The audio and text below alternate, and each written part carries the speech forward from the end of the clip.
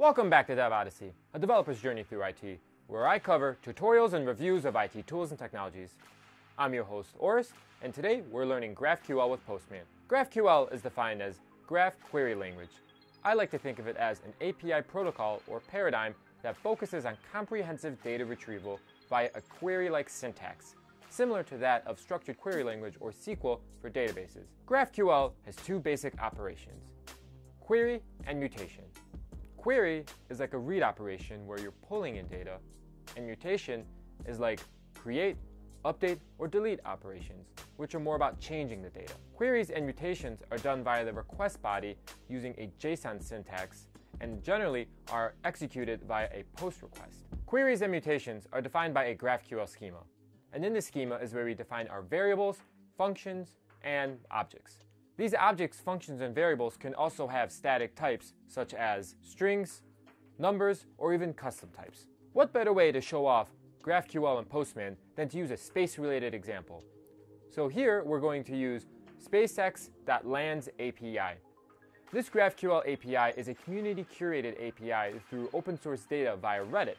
And it's not SpaceX official, but with how well they do, I figured they should make it official. Let's go ahead and dive into Postman and start learning GraphQL. Now that we're in Postman, let's go ahead and get started by importing our GraphQL schema and then making a request. The reason why we're importing a GraphQL schema is because it provides us with features in Postman that allow us to autocomplete our query. So it's a convenience, but it isn't necessary to have a GraphQL schema imported in order to execute GraphQL requests.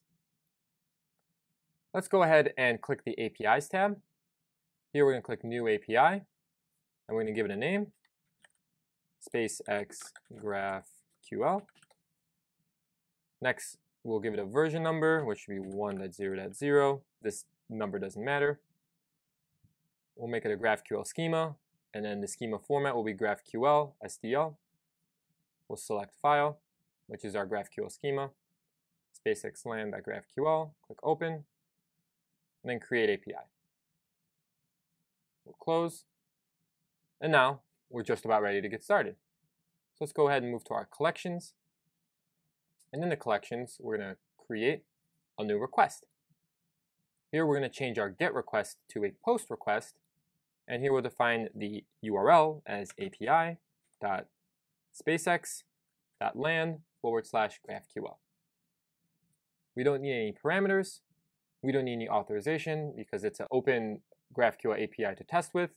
But also just to note, authorization is outside of the scope of GraphQL. So generally, if you're protecting your GraphQL API, you're going to use something like OAuth or basic authorization or whatever fits your needs. Next, we'll go to body. We're going to click GraphQL radio button, and then we're going to refresh the schema. Now, we'll drop down and click our GraphQL schema for SpaceX, and then we'll just go ready to get started. But one more thing I'd like to mention is the GraphQL variables here on the right. This allows us to define variables we can use within our GraphQL query. So I have a request already made, and I'm going to go ahead and fill it in and talk to you guys through it. So first we define it with open brackets, and then we'll start off by looking at missions. And as you can see, it's starting to autocomplete for us. So on missions, I want to get the mission description, and then I also want to get, let's say, the payloads. And then under payloads, I'd like to get the payload type, and then also the payload mass in kilograms. So now that we have everything ready, let's go ahead and click Send. And you'll see here we get a result. So you'll notice at the top there is a data object there, and that's because all the data returned in a GraphQL query is encompassed in a data object. So then below it we have missions just as we defined. Then we have our description of the mission, the payloads object, and then the payload type, and then the payload mass in kilograms. So in this case, it was a satellite of 3,325 kilograms sent up to space for that mission. It's pretty neat. So you can see the power of this already because of everything you define in the query is returned back. So let's say I just want everything under payloads.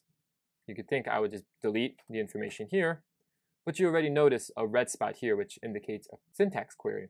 And that's because with GraphQL, you have to define the lowest level attribute of the object that you're putting in there, because GraphQL will not make any assumptions on the data that you want.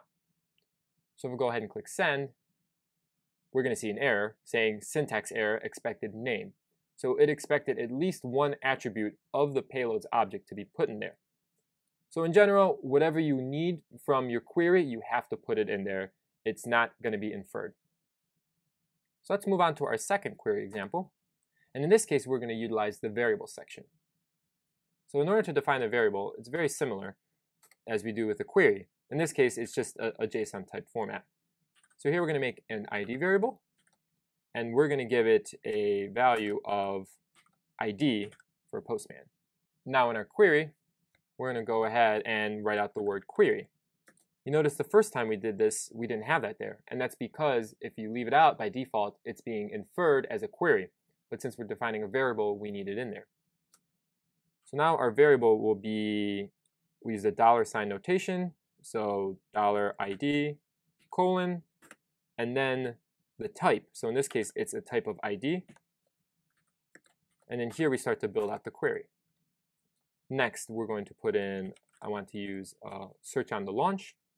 And here, I want to search by the launch ID and then pass in that variable we defined earlier. Now, under this launch ID object, I want to get some more things. So here, we're going to get the ID. And then on top of it, I want to get launch site and get some information here. So we'll get the site ID. We'll get the site name, the site long name, and then let's get the mission name while we're at it.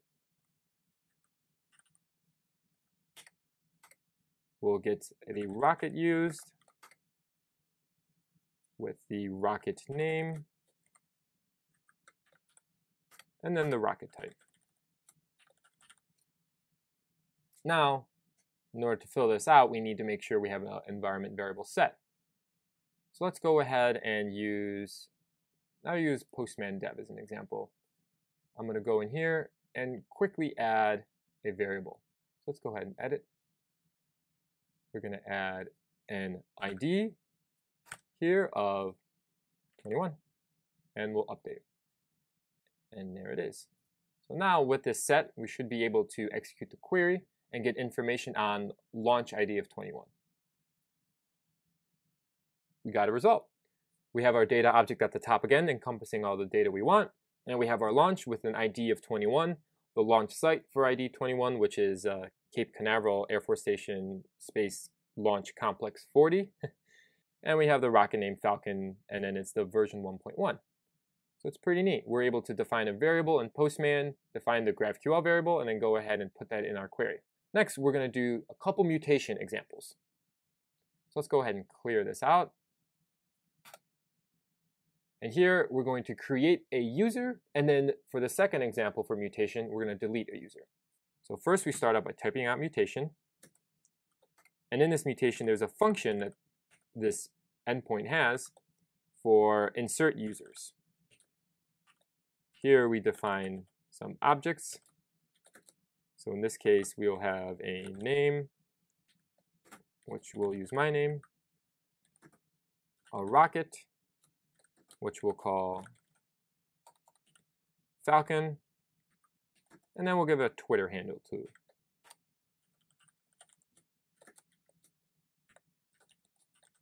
And we'll use my Twitter handler.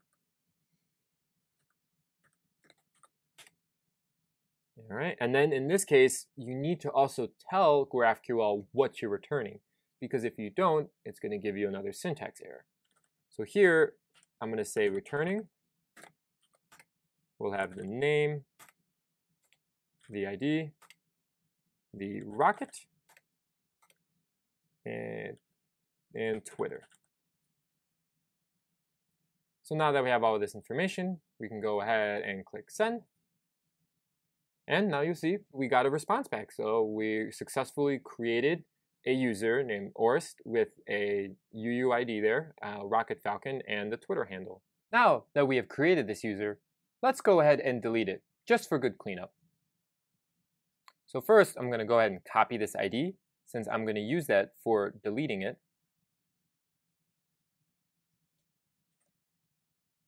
Then in here, we're going to keep this mutation to change the function.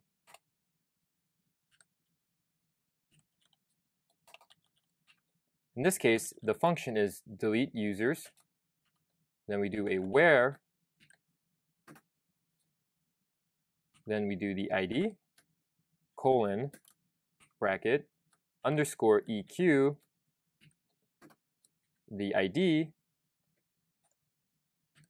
And then, now that we have this, we have to tell, again, GraphQL what to return after we do this delete. So in this case, we're going to go ahead and do returning the, the name and the rocket. So now that we've put that information in there, let's go ahead and click send. Now, as you can see, in our data object, we have our delete users method, and then returning the name, my name, Orest, and the rocket Falcon. So in this case, we can verify that we did delete our user with this information here. And that about wraps it up for all the examples I have with GraphQL and Postman. GraphQL is unlike REST in that REST is resource-based. So with every endpoint in REST, you're returning a full object and all the data elements under it. Generally, you're not getting singular elements of those objects, like you can with GraphQL. Generally, you would have to do this with query parameters, but this is not always the case as developed by API developers. Also, GraphQL generally has one endpoint that you execute all GraphQL queries against, while with REST, there are multiple endpoints.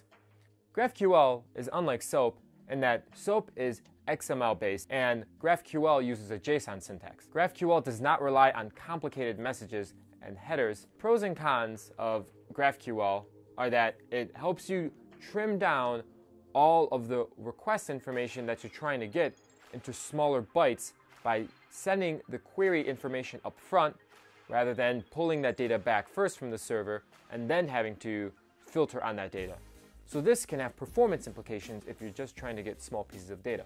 Thanks for following me and watching along on this video, and I really hope you got to learn a lot more about GraphQL and its differences with REST and SOAP.